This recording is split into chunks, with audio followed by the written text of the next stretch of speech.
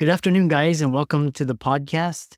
I've got a special guest for you today, Dr. Cynthia Rapaido from the Bay Area. And her expertise and training is in the education area, and I'm really happy to have her on. I'm always educating myself, and I'm a lifelong learner and happy to have her on the show. Cynthia, welcome. Thank you, Dr. Yeah, we go by first name, so just call me Chris, and start by introducing yourself, and I'm excited to dive into the questions. Great, thank you. So I'm Cynthia Rapaido, and I've been in education for over 30 years. I started off with teaching biology, high school biology, then biology, chemistry, human anatomy, working with EL students, and then did that for 9 years. And then I ended up going into administration, was assistant principal for 17 years at a high school, at San Mateo High School, and then transitioned to high school principal at South San Francisco High School.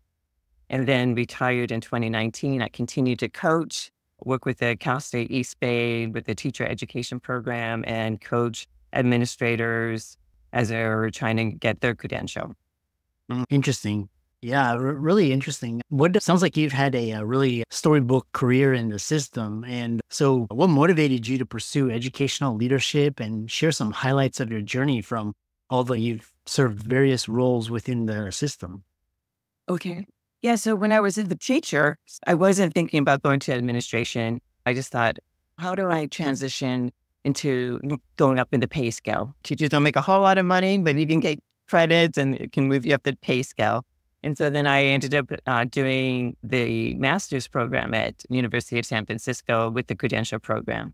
And then I took that for a year, and people found out at the school site, the principal, assistant principal, and they said, Cynthia, why don't you help with some of the walkie-talkie supervision on campus, and giving me all these extra duties. So I kept taking all these extra duties, and I thought I can probably do this kind of work. And then one of the classes that we had to do was prepare a resume and apply for positions. And I did it, and I thought, I'm not going to get it. I'm not really ready to transition, but I want to try it, but let me see. And then I interviewed and was offered a job. And I had to double check with my principal. I said, what do you think? Should I take it? Should I not? What do you think? And he said, yeah, definitely do it, because you can always go back into teaching if that's what you want to do, because it's a different mindset. So he gave me all these tips. And so that's what gave me that journey from teaching into administration. And that was a huge learning curve. Thinking that being a teacher is one way of there's a lot of work that goes into teaching, but there's a lot of responsibilities of being a site administrator. And then I thought about going into and then again, I thought about getting my doctorate. And I was really inspired by Glenn Singleton's work. He did courageous conversations about race and ethnicity, and just having those courageous conversations. And I thought, I want to do that. I want to be able to talk about race. I'm Filipino American. I don't even see any Filipino American educators. And I've never even talked about race or ethnicity. So I thought, I want to do that. And so when I went back to get my doctorate, it was in multicultural and international multicultural education. And I was ready to transition to teaching at the university, thinking I want to train administrators and teach them how they can connect with different groups of ethnic groups. And from there, I finished that program. And one of my mentors said, Cynthia, if you really want to be teaching, if you really want to teach administrators in the admin program, you should become a principal so you have some credibility. And I just thought, really? I was ready to transition to the university. They were going to give me an interview and everything. And I already knew the department chair. And then when I applied for the principalship, I did take that on. And then I told the department chair at USF, I just said, I think I'm going to take on that principalship position. So that was that fork in the road where I thought, which one do I take? And I'm glad I took that route and became a principal. Oh, interesting. Yeah. I used to do a lot of running in the summer training I used to run through USF, really beautiful area. What were some of the biggest challenges you faced during your transition, and how did those experiences shape your approach to leadership? Good question. Some of it is the the just the role of being assistant principal to principal. There's a lot of information that one needs to know, and that's what one of what the chapters are in my book. It's like finance, budget, the important documents, building those relationships, know your campus, know the ins and outs of everything, know how to, create groups and build capacity, know the parents. There's a lot of that. And then at the same time, some of the challenges for me, I thought were, okay, being a woman, being Filipino American, part of it is that, what is that? Kind of the perceptions of and expectations of being a Filipino American and saying, step out of that role and just say, just be an administrator. I have to be able to give those critical feedback. It's not always about being polite and those stereotypes of being Filipino American or Asian American, taking on that. And then, of course, my upbringing. My dad was in the military. That's how we came to the United States. And there's the hierarchy of respect, authority. So that's also part of the culture, and just being able to step out of that and be the leader. Yeah. One thing that I really, because we're going to talk because you talk about a race, which is a very emotionally charged topic. There's the school culture. So one thing to talk about this is San Francisco, especially has a very large Asian population. And when I lived there for the summer, you can feel that people are very educated. Like they're well-to-do, and it's a affluent city. San Francisco probably doesn't have the same problems as probably like Detroit or these other cities. When you talk about education, what are some of the educational challenges in the system? Because a lot of people now these days, they're not having kids, one thing. And the second thing is, if they have kids, they either homeschool them because they feel like their children's educational needs are not being met. And especially with China and India and a lot of competition, a lot of countries that have really great school systems. So talk about the kind of the healthcare, or not healthcare, but educational system in the United States, and what you noticed, and if the state of California is doing anything to improve. I just want to see an insider's perspective because he's had such a storybook career. So I think in terms of educators, I think that's where it starts, right? If you have good leaders, then you can promote good teachers, and then you can promote good schooling. So it all stems from good leadership and those not just high expectations, but even coaching administrators, coaching teachers how to become better, and not expecting them to always stay in that career, but to maybe move up into leadership. So I think that's really important. And then in terms of working with the kids, part of it is providing access, providing resources for students, because the standards are all about making sure that students have things are accessible to them, whether they're emerging bilinguals or they're students with special needs.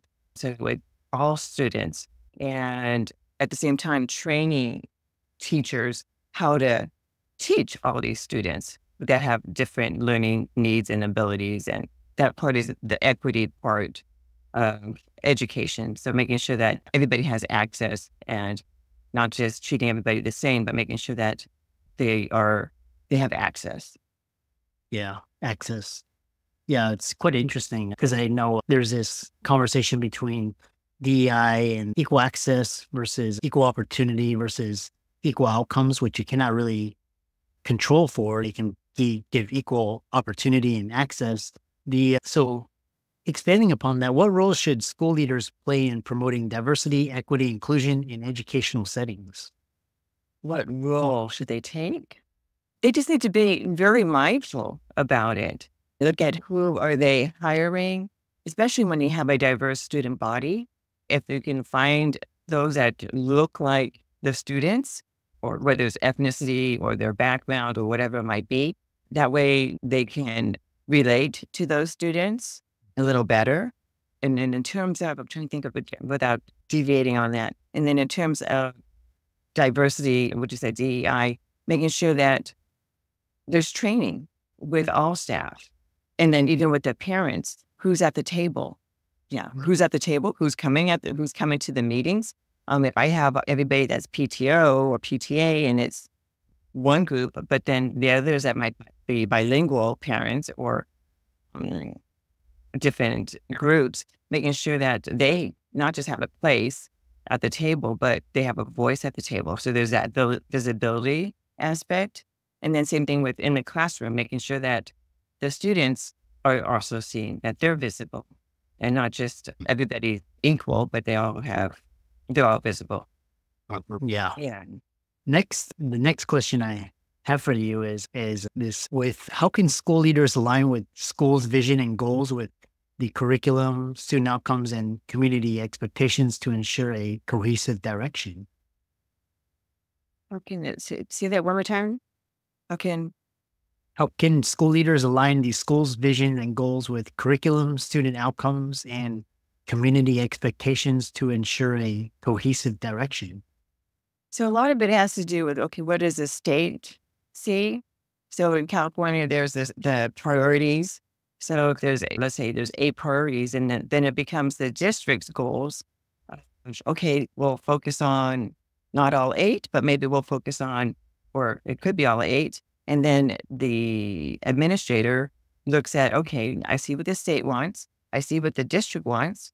Now I need to align it. And usually there's categories that can be aligned with the state goals. And so we don't just come up with our own goals per se. We try to align everything.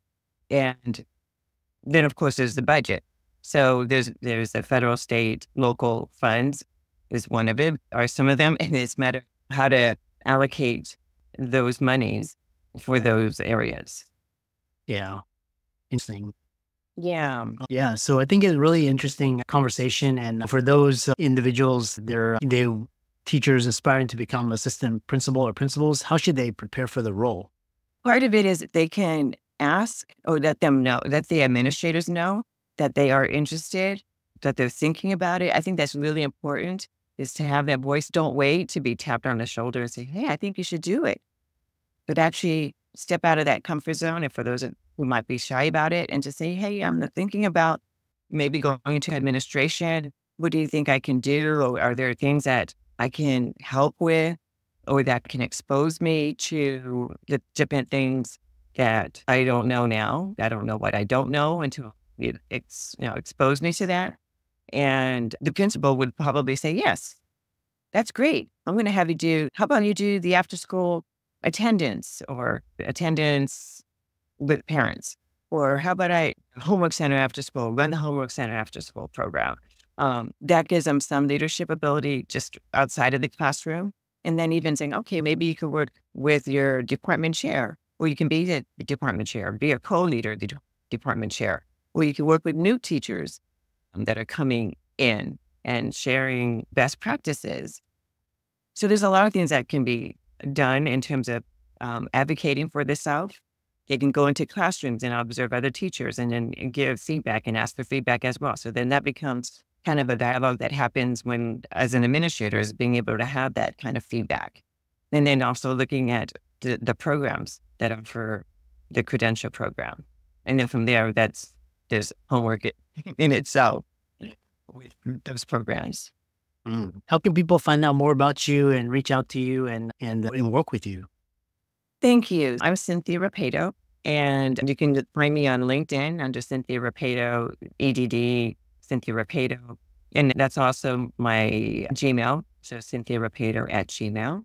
So those are the main ones that, and if you find my book, it's on Amazon. It's Step Up Your School Leadership Game. So I don't know if it's the bishop. Yeah.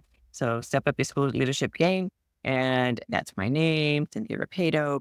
And I have an author page when you look at that book as well. Yeah, really interesting conversation. And thanks so much for coming on. And for the audience, be sure to follow Dr. Cynthia's socials and reach out to her. And thanks again. Thank you, Chris. I really enjoyed meeting you and having time to talk about education.